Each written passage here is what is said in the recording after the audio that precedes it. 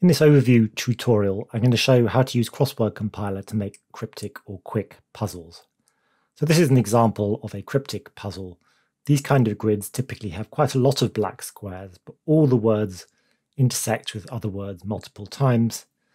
Every word has a clue, and the clue in a cryptic puzzle would be cryptic, and in quick would usually be a short synonym or some factual-based kind of clue.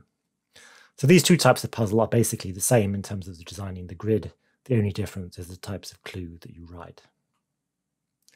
So to get started making a new puzzle like this, you can go to the new puzzle window.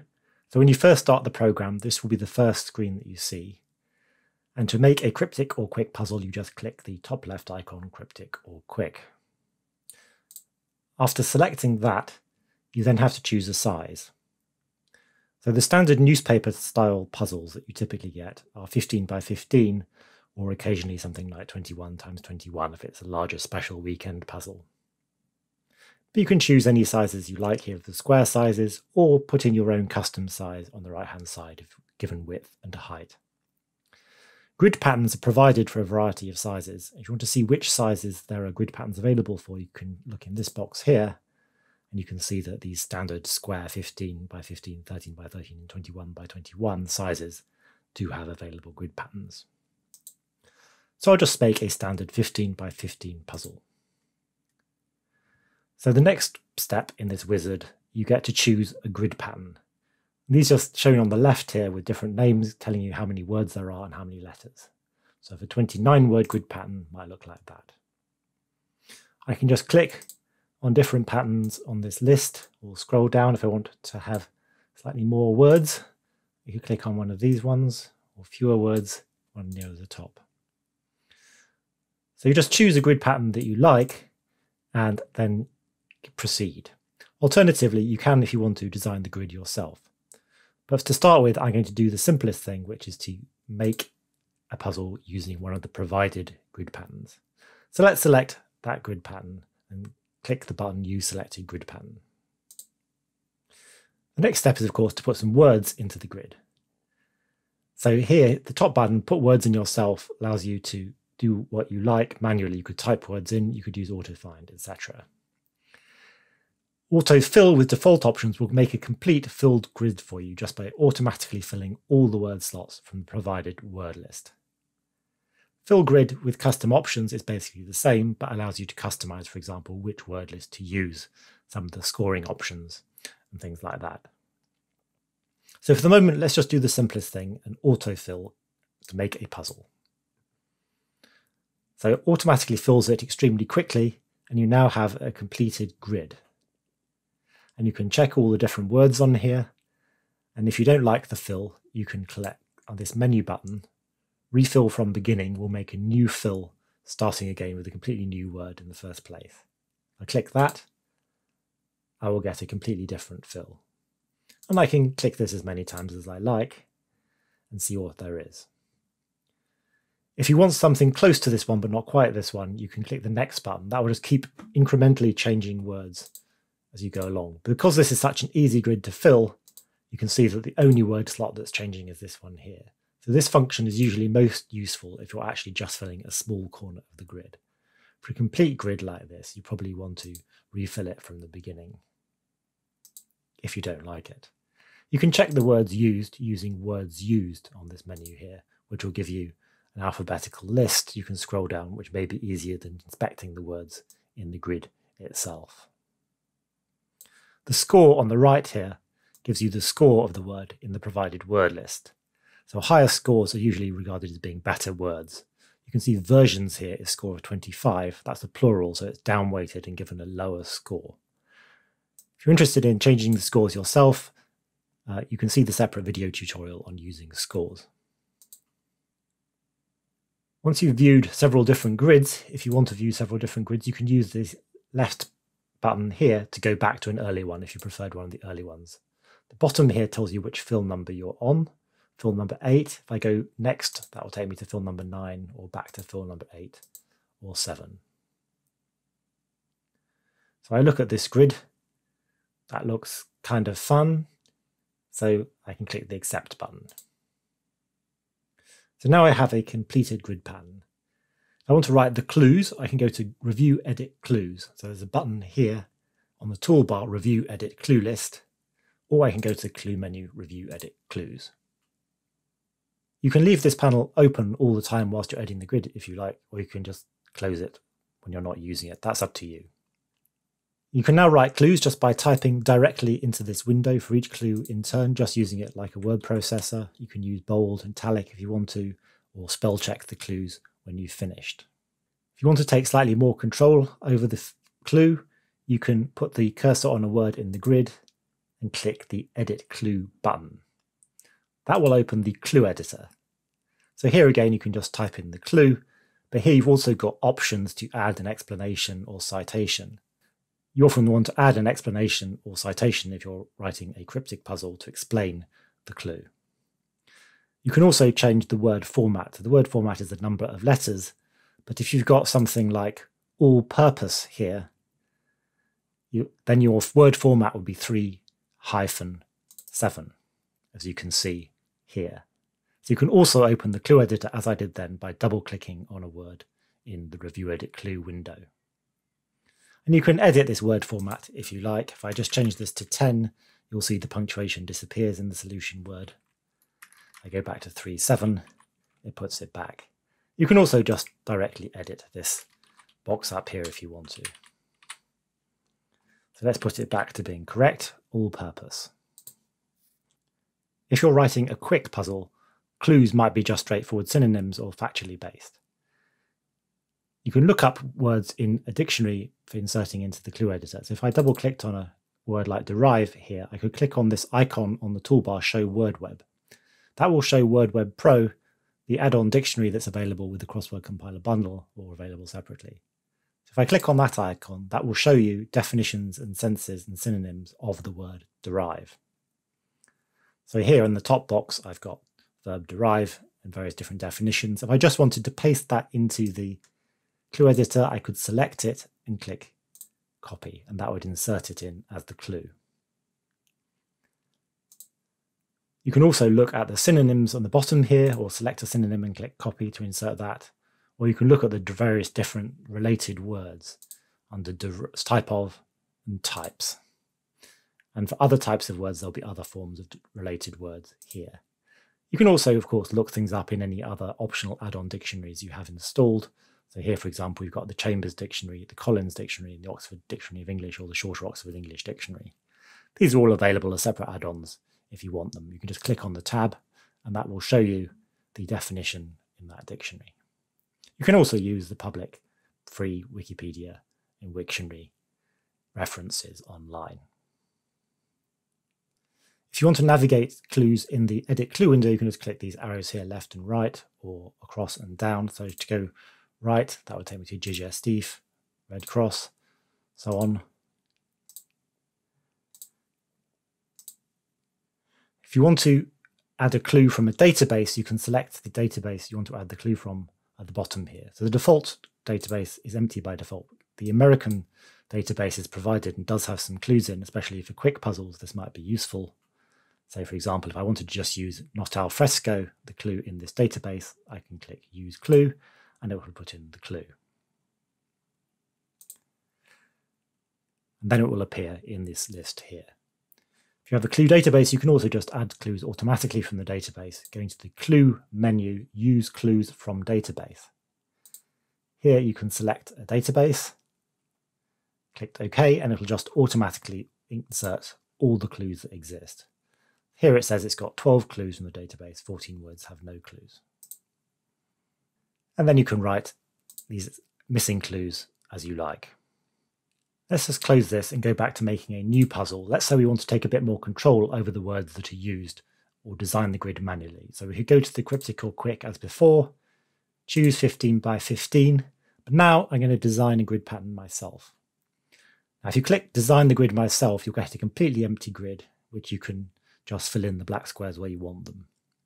But for cryptic and quick puzzles, actually, there's a very standard set of patterns. You'll notice in this picture here, every alternate block is black. So if I click this fill in alternate blocks button, that will make an empty puzzle with those basic patterns filled in, which makes it very quick and easy to design new grids. So I click Fill in alternate blocks. I can then choose which type of alternating pattern that I want. So if I select this button, I will then get an empty grid with alternate blocks filled in. Now I can just insert black squares where I want them by double-clicking in the grid.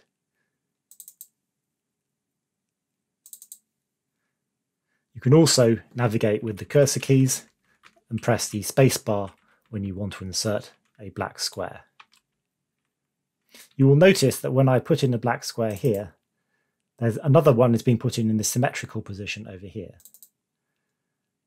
So that's because these kind of puzzles in newspapers conventionally have an S-like symmetry. You can change that on the grid menu, go into grid symmetry, and here we've got normal symmetry. You can also put in dual symmetry, which will put in 4 symmetric blocks, or left, right, top, bottom, as you wish. This is the standard setting, and by default will make sure that your grid remains symmetrical and therefore acceptable for publication.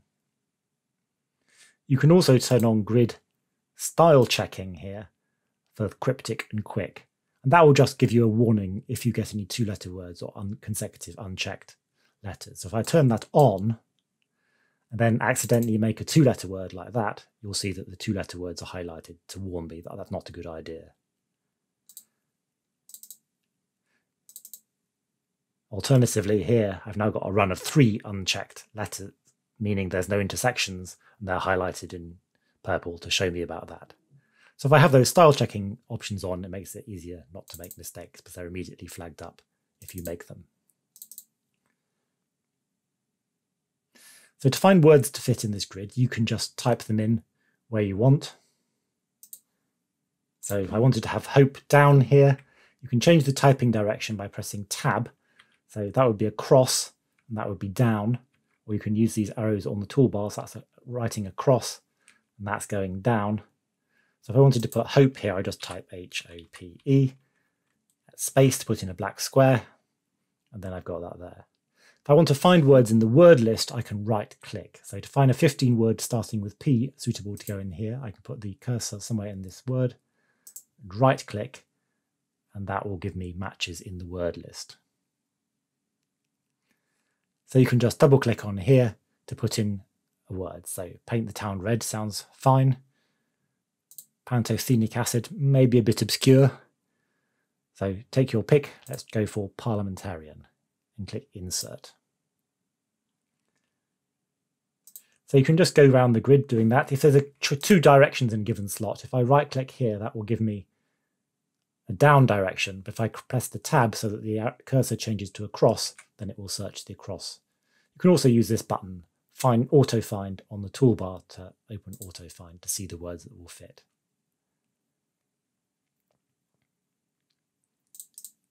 So this way you can go in and fill the grid quite quickly.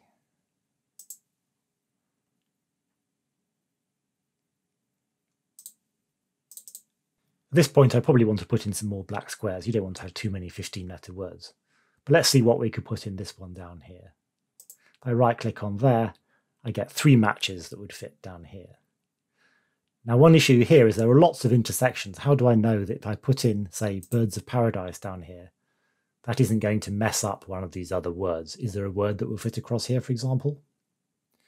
Well, that's where this button on the bottom left comes in. That will check the intersections to make sure there are words that exist in all the intersecting word slots. So if I check this button on the bottom left of the window here, you'll see it now only lists 1 word. This is the only word that it's found where there are possible intersections along all these directions here. So here you can see you could easily put muck or something in there and it's not a problem. So let's put in some more black squares to make this a more reasonable kind of grid. So that looks okay, I guess. If you want to then try and see whether the grid is fillable, you can use autofill. That will automatically try to fill the grid. If I put a cursor on some square which is open, click autofill, and that will say, oh, the program couldn't fill the grid. So let's click OK and cancel. So what's that telling me is I've still got too many 15-letter words intersecting. So it's not too surprising. I've got this very long one here and this very one long here. So probably the best solution here is to put in some more black squares. It could also be by putting some impossible combination of letters somewhere, but that doesn't look to be the case to me. So I could, for example, put a black square in here. Now I can put the cursor up here, click autofill again. Ah, now it's okay. There exists a fill. And again, you can view different fills from the beginning. And you could just accept that if you want to complete the puzzle. Or you could go back and continue filling it manually. If you have the professional grid filler, you can also go to Words, Fill Grid. Here you can change the words, but you can also, in the professional grid filler, do manual word selection. If I click Fill Now, that will open this window here, which shows me the words that will fit in this slot. But here it will also analyze in much more depth the intersections, and this is telling me that if I put senator down here, I'm also going to have to put flight attendant as my word down there. So it's listed as a forced word at the bottom here. If I change to a different word, most of them, in fact, here are forcing the word flight attendant. Sorry, let's go for sunburn. Roughshod, nourished. Now it's automatically put in flight attendant, and it's going into this word over here. And you can just go on like this, choosing your words one by one. So at this point it's becoming quite constrained, and you can see that if I put in goosebumps here, it's telling me several of the words I'm going to have to fill and what they're going to fill them with. So you can continue using this till the end, or click stop, or click auto pick if you want it to revert to doing it automatically. Again, once you're happy, you can click accept. You'll notice it hasn't filled this slot here. That's because the autofill, if you're doing it on a partial grid, will only fill the interconnected word slots. This slot here is completely independent. If you want to fill that, you can just right click and click Busk, say. That's fine. So I can now go to Review, Edit Clues, and go and write my clues. So let's say I wanted to write a cryptic clue in here. So I'll open the clue editor, and that gives us access to these extra tools on the toolbar. So let's see whether there's a good anagram I could use to make a clue for this.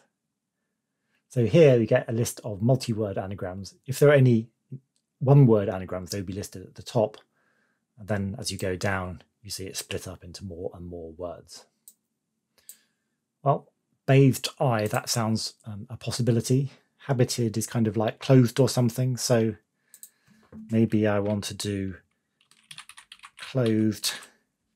If you want to paste this in directly, you can click copy here. Here I probably want I at the front, so I can edit that, I bathed. And then I need something to indicate that it's an anagram. If you're stuck for ideas, you can click this book icon on the toolbar, which has a set of various useful tools for writing cryptic clues. So for example, the letter indicators will show you abbreviations frequently used for particular letters. Here I might want to look at anagram indicators. So I look at C, for example. Well, I could bathe capriciously, I guess. Select that. Clothed, I bathe capriciously. So here, an explanation, if I wanted to add an explanation, I could put anagram of I bathed. And then you can go on and write the rest of the clues. There are other things you can find in this anagrams window that might be useful. If you click on the partial words tab, that will tell you all the words that you can make using some of the letters of habited. So I could also consider writing a cryptic clue based on an anagram of baited plus the letter H. If I click on the contained in tab, that tells me words that contain the letter in habited. So for example, I could consider having a clue which was talking about brain death without RNA. So if I take the letters in brain death, subtract the letters RNA, I get the letters inhabited. So here they're listed in priority where they've got both words are actually words. If you go further down, you'll end up with words and combinations of letters. So usually the most useful suggestions are somewhere near the top of these lists. Another thing you can do is link clues together using this link clues button, and that will allow you to write a single clue for multiple word slots in the grid. If you're interested in doing that, there's a separate video tutorial on using linked clues. So let's go to a completed puzzle now. What else might you want to do? Well, if you want to customize some of the options about the display, you can use clue properties. Clue properties is this icon on the toolbar in the review edit clues, or you can use clue properties on the clue menu. So here you can change things like the display of these numbers on the left here. So here I've got right aligned bold numbers. If I deselect those and check with period and click OK, you'll find instead they look like that. For cryptic and quick puzzles, usually the solution lengths are shown after the clues. So for example, that would be the word format. So here, round the clock in the clue editor has the word format 535, and that's shown in brackets after the clue. But if you only want the formats to appear if it's a compound like round the clock, but not if it's something like ashamed, you can click this option only if compound. And there are various options here for formatting the headers, the spacings, or you can go to the printout tab and control some options about the spacing and layout when you print out the clues and the answers. If you want to change properties of the grid, you can go to Grid Properties, and this allows you to change things like the colours of the blocks. I can make green blocks if I want to and have the letters in navy blue. You can change the relative size of the letters and the lines. You can also change the targeted output size in millimeters for both the puzzle and the solution. If I click Apply, that will apply it, and you can see I've now got green squares. If you want to preview how the puzzle or solution looks, you can use the Puzzle and Solution buttons on the toolbar here. So that will show me the puzzle as being seen by the solver when they solve it, and the solution what would be when I printed the solution grid. I might also want to add a title, and you can do that under Information on the File menu. So this is an example puzzle which already has a title put in, an author and copyright. You can also add a description and any particular solving instructions. If you want to check the grid before finishing it, you can look at Statistics on the File menu. So this window shows you things like the number of words, number of squares, mean length, number of letters used, and so on. You can also click on these extra tabs at the top here. So words will show you the words in the grid. If you want to see where they are. So if I was a bit worried about primeval, I could click on that and it would show me where it is. Or you can look at the distribution of word lengths. So my 13-letter words are there. Similar words will check for duplicated letter sequences. So here, there is only 3 letters repeated. Here there's 4 letters repeated. But that's probably okay. That's not too much duplication, so don't need to worry about that. Accidental words will check against words in the blacklist. So HO is probably not too much of a problem. It's sufficiently short. But you might want to be on the lookout if there are runs of other nasty 4-letter words you didn't want accidentally appearing. And the Letters tab shows you the distribution of letters. When the puzzle's completed, you can just print it out. So if you go to Print Export Worksheet, that will produce a page suitable for solving. And you can either print it, export it to PDF, or export it to MS Word. So if I just click Print Preview, that will show you what you'd get, which is a nice title at the top, the grid for solving, and the clues. And after the clues, we've got the solution lengths because that was the option we selected. If I want to print out for reviewing or sending to an editor, I can use File, Print. So here I could choose to include the puzzle and the solution, maybe the clues and the clues with answers. And here I've selected to print them on a separate page. So if I preview this, you'll see that I get the grid, but now the clues followed by the answers, and then in brackets, any explanation of the clue after each answer. So this could be useful for reviewing and checking the puzzle. Then the last page is the separate solution grid. You could either print that out or save to PDF. If you want to publish it directly, you can go to File, Export, and then you can export as rich text, including the clues and the puzzle, producing something similar to the print functions. Or you can export just, say, a picture of the grid or a PDF. There are lots of options here. If you're making a puzzle for a publisher, it's probably best to ask them what format they want. For web publishing, you can export an interactive web puzzle by using this button on the toolbar or going to File, Web Export, Export to Files to produce files you can upload to your own website. If you have WordPress, there's also a plugin you can use. See the separate video if you're interested in uploading to your website. That's about it for this overview tutorial, so I hope you have fun making your own puzzles.